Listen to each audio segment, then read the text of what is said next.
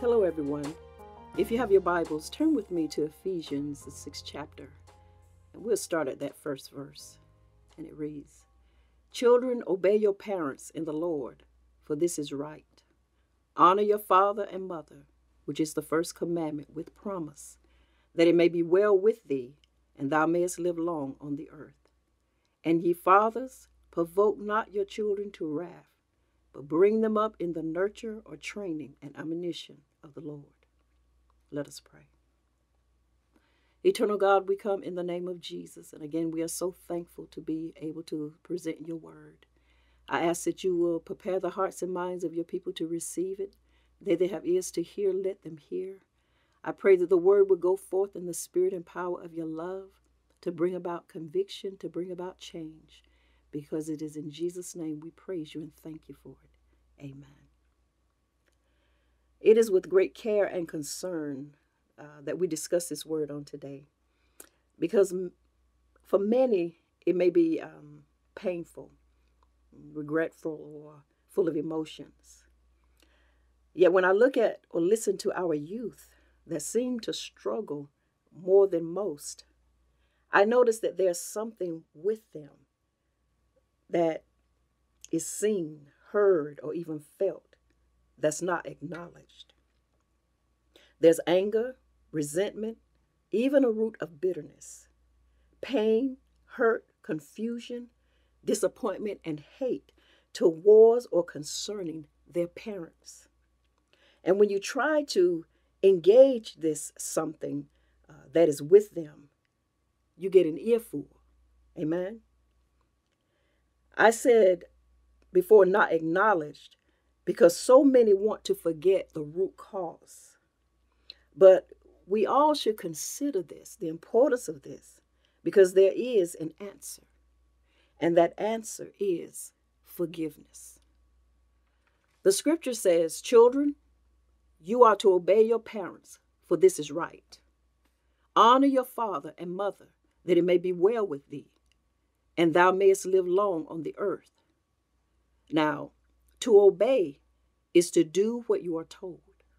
To honor is to respect them for, listen, who they are, your parents. Even if, listen to this, they are not acting or behaving according to the role of a parent. Wow. To obey is to do what you are told. To honor is to respect them for who they are, your parents, even if they are not acting or behaving according to the role of a parent. Wow. In other words, you may have a problem with them as a person, but as dad or mom, as your parent or parents, according to God and His Word, you are to obey them as long as you are under their care. Yet they are to be honored as long as you live. Now, for many, these words don't sound good, and the thought itself doesn't feel good, but the truth will make us free. There have been and are some great and wonderful parents. I have to say that. But the truth is, there are some who have not been and are not great and so wonderful. Amen. Some allowed families or children to suffer or struggle because of the selfish choices and decisions made in life. Some refused to accept the results of unprotected sex. And some just don't care one way or another. But the bottom line is, and the repeated cycle is, the children were and are always affected. Know how you know? The children are now adults with issues that are very real. You see, a child doesn't understand dad or mama's desire to commit adultery or cheat on each other. Even the scripture says in Proverbs, the 6th chapter, in the 32nd verse, "But whosoever commits adultery with a woman or man has no understanding, and destroys his own soul. A child doesn't understand the love for or the enslavement of a dad or mom on drugs or alcohol. They don't understand why there is violence or abuse in the home. They are not given answers.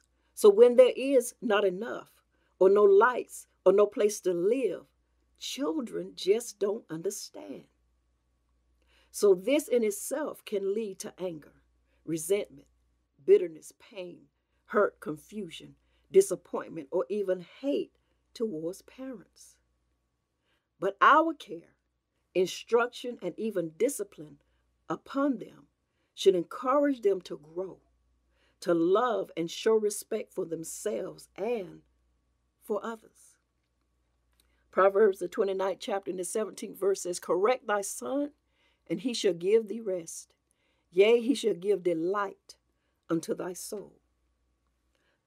So verse 4 says, and ye fathers, provoke not your children to wrath, but bring them up in the nurturing or training and admonition of the Lord. This is important because, believe it or not, bullying can begin at home. Amen? Being picked on or harassed by your dad or mom, called fat or no good, comparing you to a brother or a sister, treating you as if you are not welcomed or wanted, being abusive or negligent, and the list goes on. But this is what I know.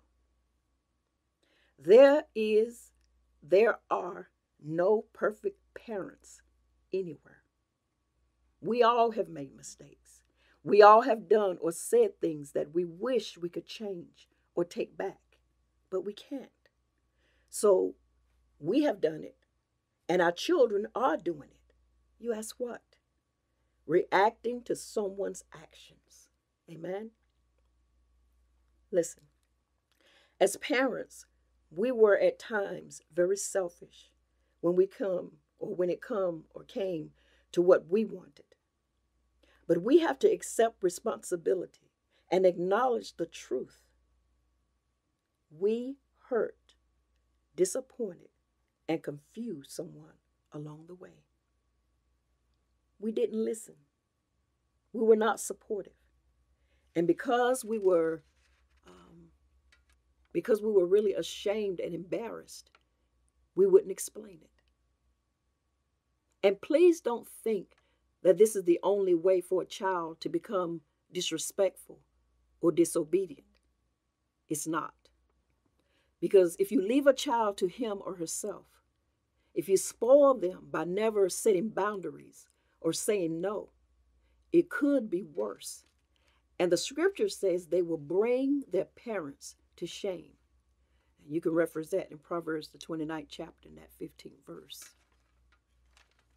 Many times we have compromised with our own truth in dealing with our children or parents, trying to please or satisfy the desires of a parent or a child, so they won't get mad or upset or keep someone or something from us.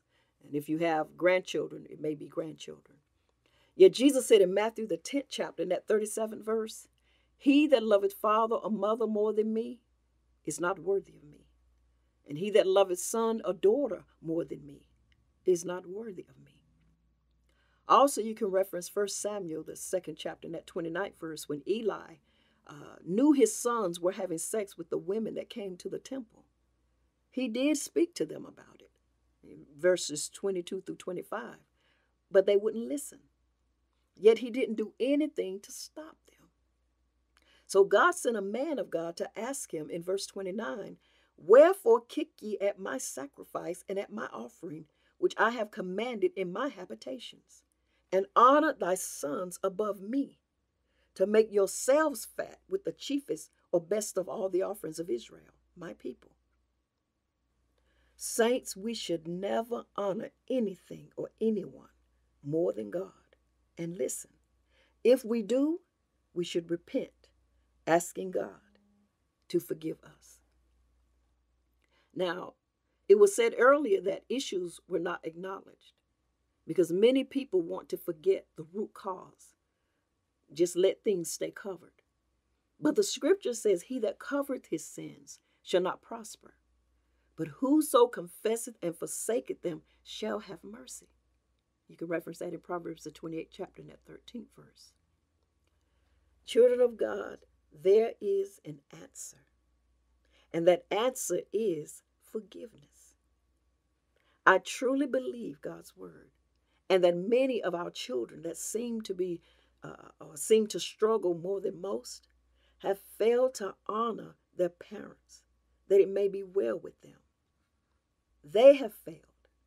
Even some of us as adults have failed to respect our parents or parents for who they are, because we have been or are unwilling to forgive them, even though some of them may be dead and in their grave.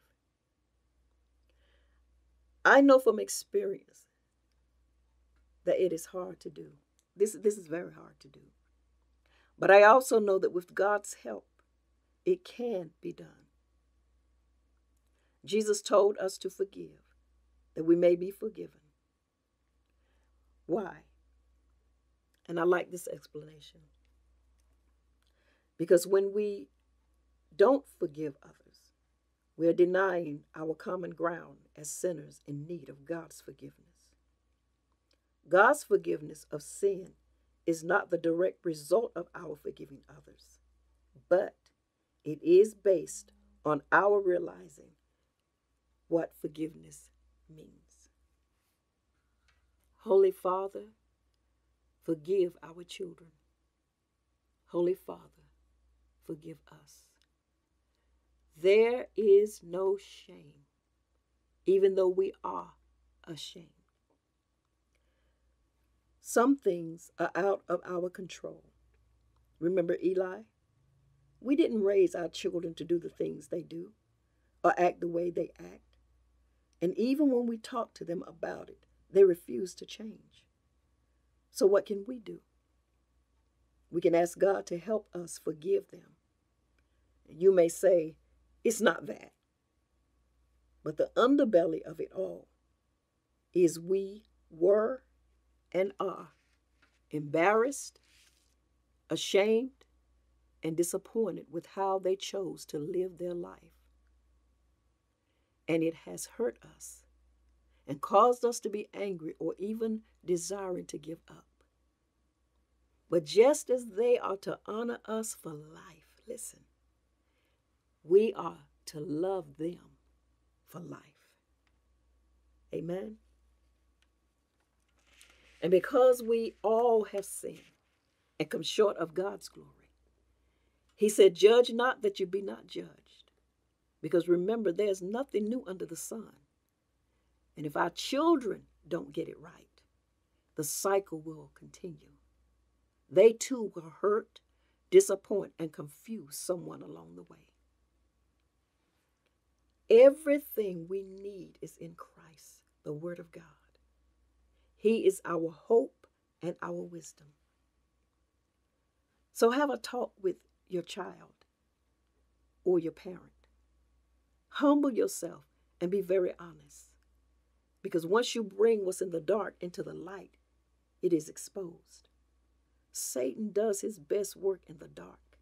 He loves secrets, drama, and confusion. Ask God the Father to help you. Even now, begin to pray that God will break up the fallow ground, that hard-heartedness, and break that stubborn spirit.